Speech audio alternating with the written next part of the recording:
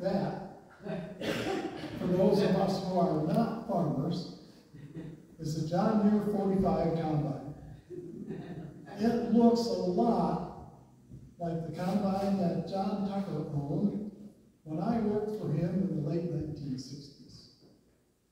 Now you might wonder why I decided to put a picture of a combine in our service this morning. Well, maybe it's because I was nostalgic for that old combine.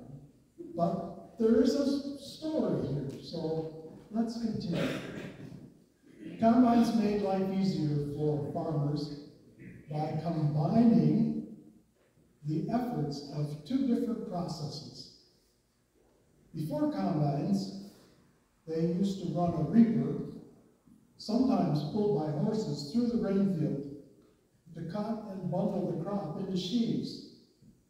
Then they would come back with a wagon, again pulled by either horses or a tractor, and gather the sheaves together and haul them to a stationary thresher, which was sometimes run by a steam-powered tractor. The thresher separated the grain from the straw and the chaff and cleaned it so that it could be stored or sold at the local mill. The front part of the combine is called the grain platform. It replaced the reaper, while the back of the combine is called the separator. It separated the grain from the straw and the chaff, replacing the threshing machine. The clean grain went into the bin, which was behind the operator's platform, and the straw and the chaff went out the back of the combine and laid in the field until someone decided to come along and bale it up for bedding. The development of the combine was an important advance for modern agriculture. When using a combine, one person could harvest grain in a single day, dump it into a truck or a wagon, and have the grain taken directly to storage or to the mill. A reaper and thresher operation took several people, more than one power source, and several days to complete the same task.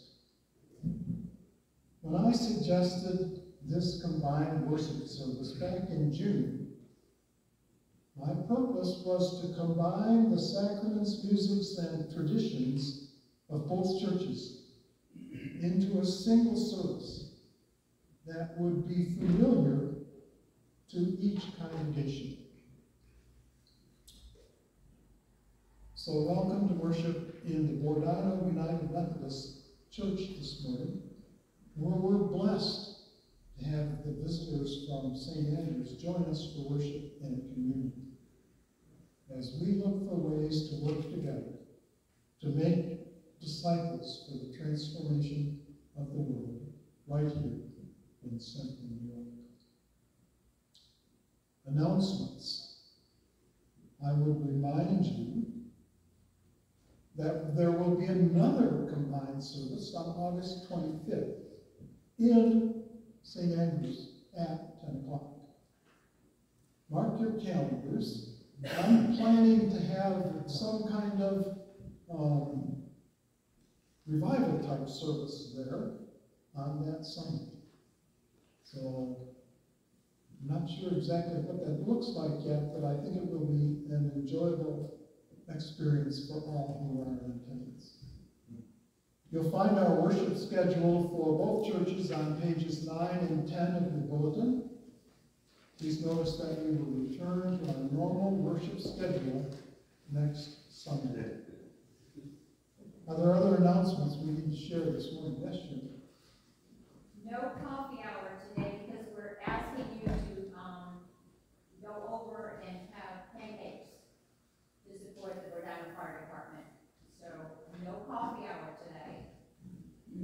I talked to the folks in Bordano in the fire department, and they said that the crowd starts to thin out about 11, which will be about the time that we should be arriving there or a little later. So and Mark and I have homemade maple syrup for those who are interested in getting homemade maple syrup. Oh my goodness. I think I've died. Are there other announcements we need to share this morning? Would you join me for the verse for the day, which is taken from John chapter 6, verse 20? But he, that is Jesus, said to them, "It is I, do not be afraid."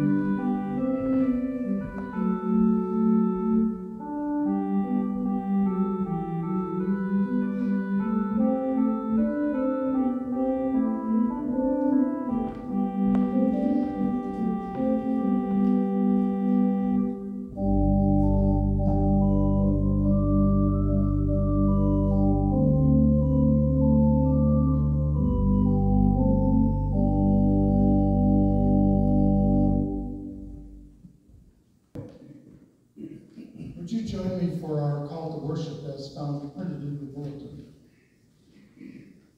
May every family in heaven and on earth gather in name and in spirit. May God pour out courage and compassion on our congregations through the Spirit. Let our minds be open, that Christ may dwell within. May our hearts receive the fullness of our faith. From generation to generation, God's grace is abundant. Amen. And our next hymn is in the hymnal number 164, Come My Way, My Truth, My Life. My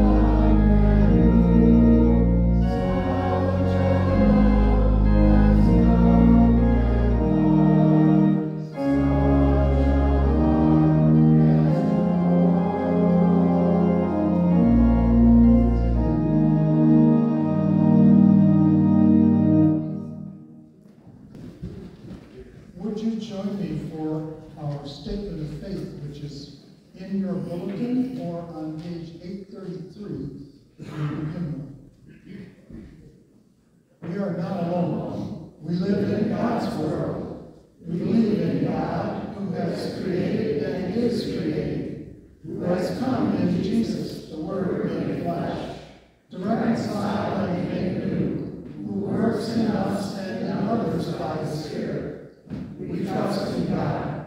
We are called to be the church, to celebrate God's presence, to love and serve others, to seek justice and resist evil, to proclaim Jesus crucified and risen, our judge and our hope. In life, in death, in life beyond death, God is with us. We are not alone. Thanks be to God. Amen. The Lord be with you. And also with you. Let us pray. Holy Spirit, meet us here. Find our spirits open and our hearts receptive to your word for us this day. With our songs and prayers, our witness and reflection, may we faithfully go where you call us to be. In the name of our brother Christ we pray. Amen.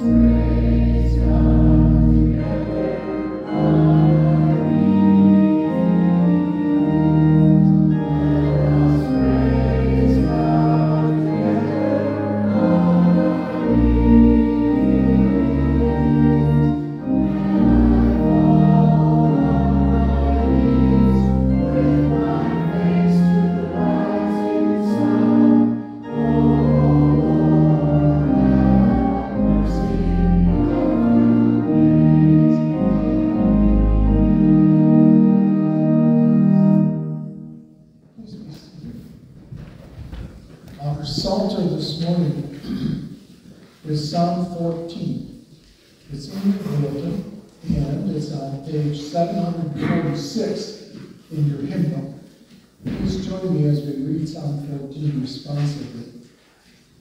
Fools say in their hearts, there is no God. They are corrupt. They do abominable deeds. There is none who does good. The Lord looks down from heaven on humankind to see if there are any who are wise, who seek after God. They are all gone astray. They are all alike perverse. There is no one who does good, no, not one. Have they no knowledge, the evildoers, who eat up my people as they eat bread and do not call upon the Lord, there shall be a great terror, for God is with the generation of the righteous. You would confound the plans of the poor, but the Lord is their refuge. Oh, that deliverance for Israel will come from Zion. When the Lord restores his fortunes, Jacob will rejoice, Israel shall be glad. Dear Lord, let the words from your Holy Scripture fall upon our hearts and upon us, so that we may feel your presence and grace here among us. Today's Old Testament reading comes from the book of 2 Samuel, chapter 11, verses 1 through 15. In the spring of the year, the time when kings go out to battle, David sent Joab with his officers and all Israel with him.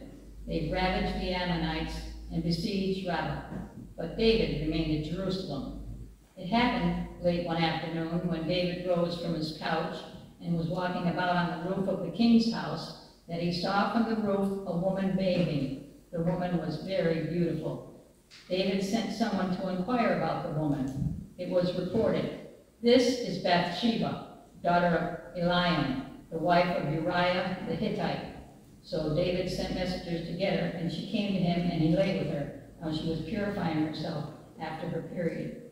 Then she returned to her house. The woman conceived, and she sent and told David, "I am pregnant." So David sent word to Joab, "Send me Uriah the Hittite." And Joab sent Uriah to David. When Uriah came to him, David asked how Joab and the people fared, and how the war was going. Then David said to Uriah, "Go down to your house and wash your feet." Uriah went out of the king's house, and there followed him a present from the king. But Uriah slept at the entrance of the king's house with all the servants of his lord, and did not go down to his house. When they told David, Uriah did not go down to his house, David said to Uriah, "You have just come from a journey. Why did you not go down to your house?" Uriah said to David, "The ark and Israel and Judah remain in booths, and my lord Joab and the servants of my lord are camping in the open field. Shall I then go to my house to eat and to drink and to lie with my wife? As you live and as your soul lives, I will not do such a thing." Then David said to Uriah, "Remain here today also, and tomorrow I will send you back." So Uriah remained in Jerusalem that day. On the next day, David invited him to eat and drink in his presence and made him drunk. And in the evening, he went out to lie on his couch with the servants of his lord, but he did not go down to his house. In the morning, David wrote a letter to Joab and sent it by the hand of Uriah. In the letter he wrote, "Set Uriah in the forefront of the hardest fighting, and then draw back from him, so that he may be struck down and die." And today's epistle comes from the book of Ephesians, chapter 3, verses 14 through 21. "For this reason I bow on my knees before the Father, from whom every family in heaven and on earth takes its name. I pray that according to the riches of his glory, he may grant that you may be strengthened in your inner being with power through his Spirit, and that Christ may dwell in your hearts through faith, as you are being rooted and grounded in love. I pray that you may have the power to comprehend with all the saints what is the breadth and length and height and depth, and to know the love of Christ that surpasses knowledge, so that you may be filled with all the fullness of God. Now to him who by the power at work within us is able to accomplish abundantly far more than all we can ask or imagine, to him be glory in the church and in Christ Jesus to all generations, forever and ever. Amen. Now today's gospel reading comes from the book of John, chapter 6, verses 1 through 21. After this, Jesus went to the other side of the Sea of Galilee, also called the Sea of Tiberias. A large crowd kept following him because they saw the signs that he was doing for the sick. Jesus went up the mountain and sat down there with his disciples. Now the Passover, the festival of the Jews, was near. When he looked up and saw a large crowd coming toward him, Jesus said to Philip, "Where are we to buy bread for these people to eat?" He said this to test him, for he knew himself what he was going to do. Philip answered him, 6 months' wages would not buy enough bread for each of them to eat a little. One of his disciples, Andrew, Simon Peter's brother, said to him, "There is a boy here who has 5 barley loaves and 2 fish. But what are they among so many people?" Jesus said, "Make the people sit down."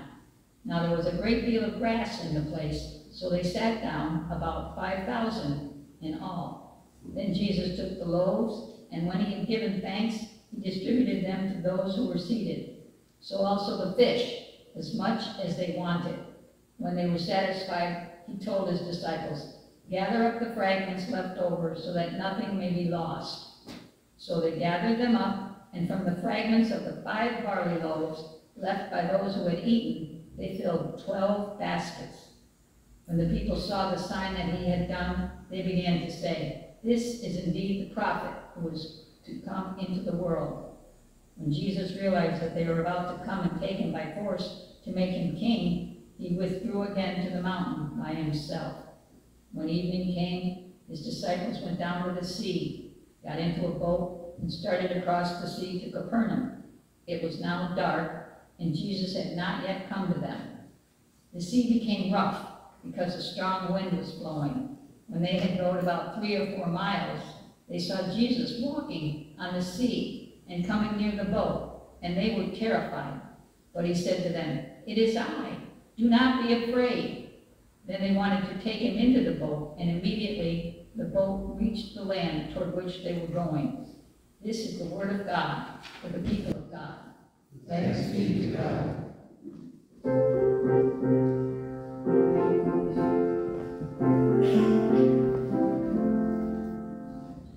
Sing that over again to me, wonderful words of life. Let me more than beauty see, wonderful words of life.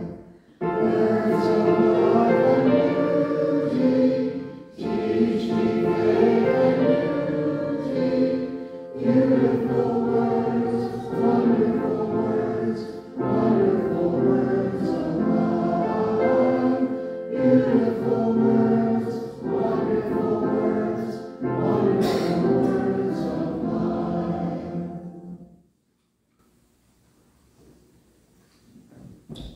Dear Lord, may the thoughts that you put upon my heart be the right words for these, your people. You probably remember when presidential candidate Jimmy Carter said in an interview in Playboy magazine in 1976, "I've looked on many women with lust. I've committed adultery in my heart many times.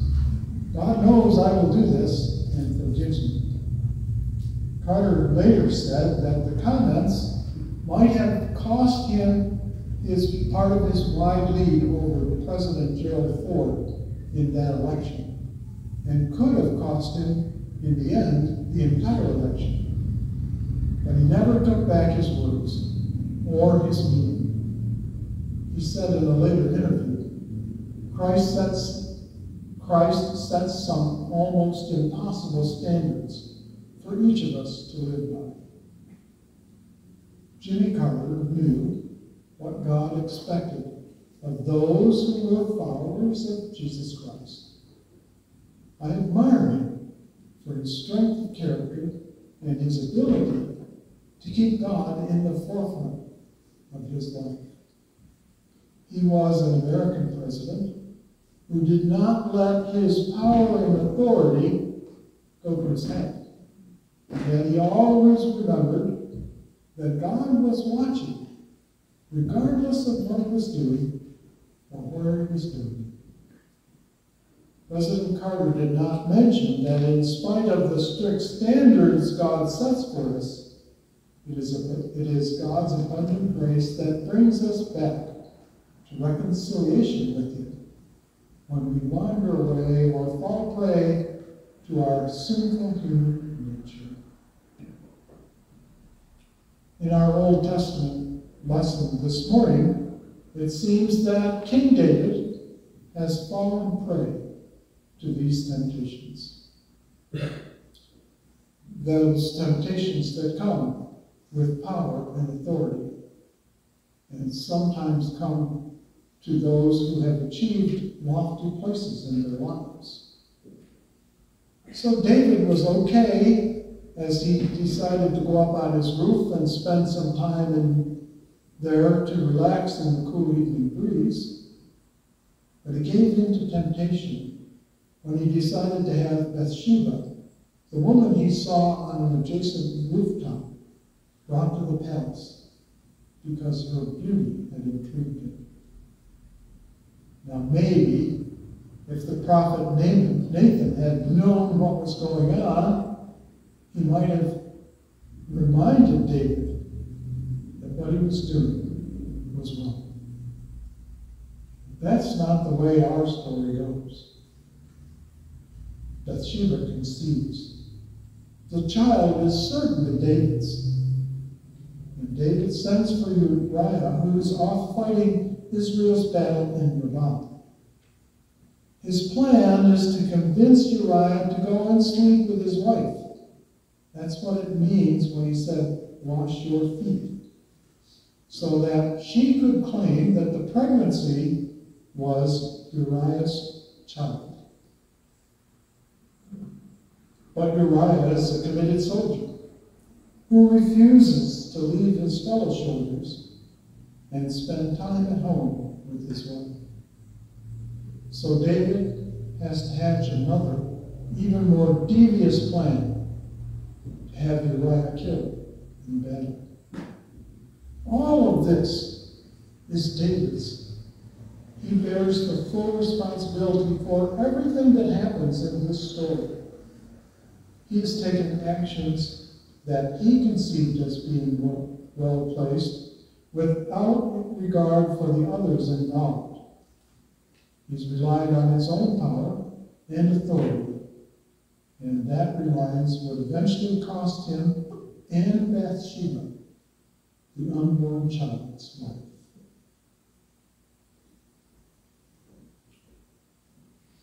In our gospel reading this morning, the crowds that gathered around Jesus and his disciples are also the recipients of God's love and grace through Jesus. Jesus feeds the 5,000 uninvited guests on that remote mountaintop with 5 loaves of barley bread and 2 fish. Now, John doesn't tell us why Jesus and the disciples crossed the Sea of Galilee, but he does tell us a large crowd followed him up the mountain, probably looking for more of those miracles that Jesus had performed when he cured the sick among them. Jesus wasn't obligated to take care of the crowd, but it's out of grace that he decides to feed them in this remote place. Of course, he didn't take time to plan or set up a banquet, and he makes no effort to raise any money to buy the food that will feed these folks.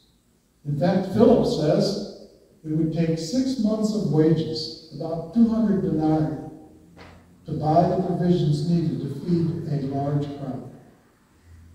Peter's brother, Andrew, knows that there is a boy with 5 barley loaves and 2 fish.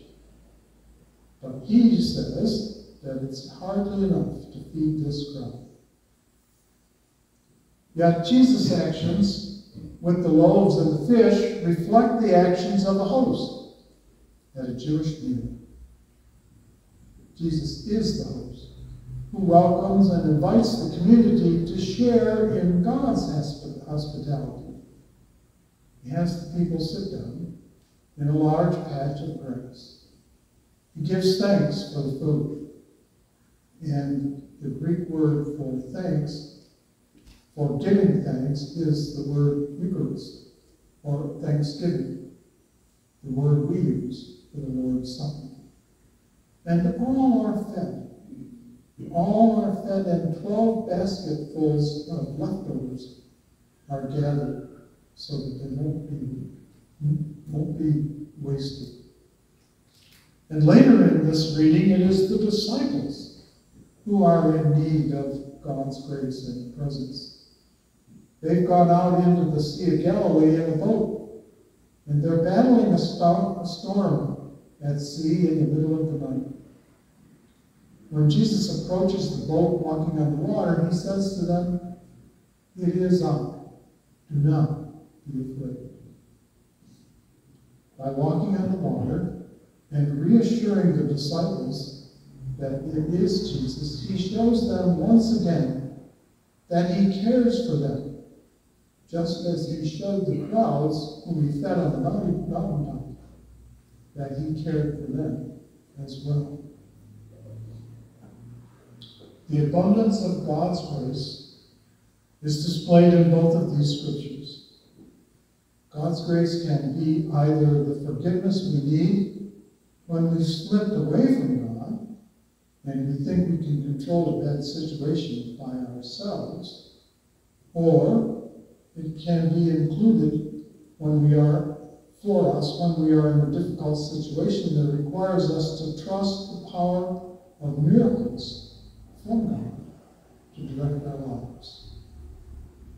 God has always gone to profound lengths to use those things that are broken, to restore our connections with Him and each other, and to reconcile His people who may have lost their way in life.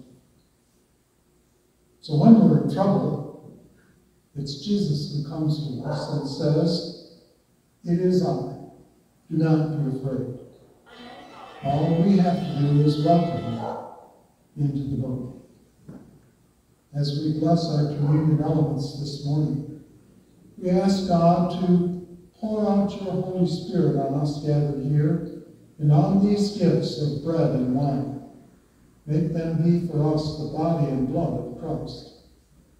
Our prayer is not to change the elements into the body and blood of Jesus. Our prayer is to change us so that we are ready and willing to accept Christ's grace and presence in our lives, which will enable us to be for the world the body of Christ, redeemed by His blood. With these words, we receive grace and reconnect as members of God's community, a community that takes its name from God's Son, Jesus Christ. God's grace is abundant and available for you and for I and for others, even though they may have fallen away from God's plan for their lives. All we have to do is take the time to recognize that it's there and take advantage of what God has offered to us. Amen. Amen. Okay, would you then join me in our unison prayer this morning? Holy One, we come before you with contrite hearts. You know what we've done and left undone. You know who we've betrayed and excluded. Yet you love us still. We do not mean to hurt or cause harm, yet we easily cover up our wrongs. We bow before you in hope and trust. Amen. Would you continue with me in an attitude of prayer this morning? One body, one Spirit, one hope, one Lord, one faith, one baptism, one God and Father of all, who is above all and through all and in all. Take this patchwork collection of persons and quilt us together as your church. like old pieces of cloth. Take our words and our songs and our prayers, our thoughts and our inner hungers, and join them all together into a new and living fabric, the purpose of which is to cover and color your world, or at least our corner of it, with your grace and love. We ask for an extra portion of your grace and love for those we have included in our prayer list this morning. Prayers of thanks for the miracle of healing for St. Patrick and Bill Kaminska. Prayers for healing for those who continue to struggle with illnesses and disabilities. Prayers of comfort for those who mourn the loss of friends and family or other loved ones this morning. And prayers of grace for those who may have lost their land. Special prayers of courage for those who are fighting for their home and their lives as they face natural disasters. Let's pause now for a few moments of silent prayer as we bring our personal petitions directly to our loving God's ears.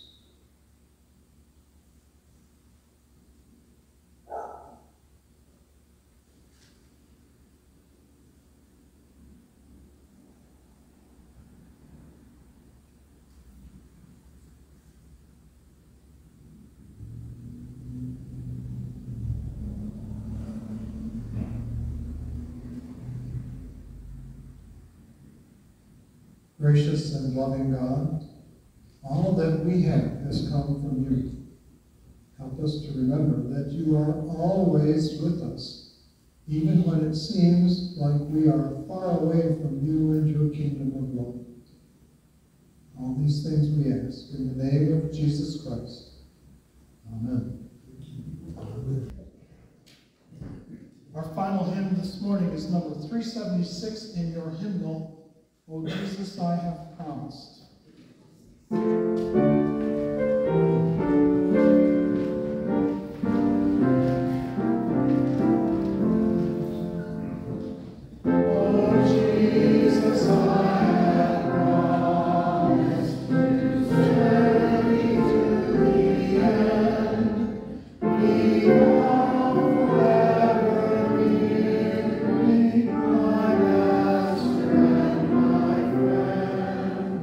I shall